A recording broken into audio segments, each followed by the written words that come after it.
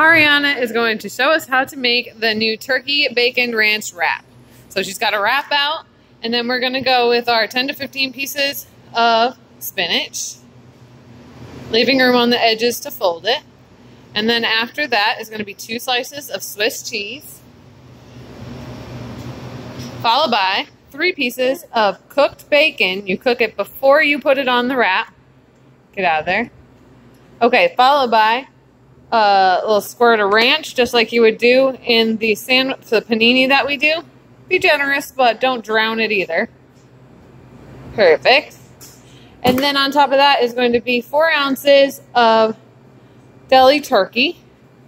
We're going to have pre-weighed out, and you're going to crinkle it. You're not just going to put it all in like stacked up on top of each other. Just kind of fold it on there, make it all nice, and because texture matters.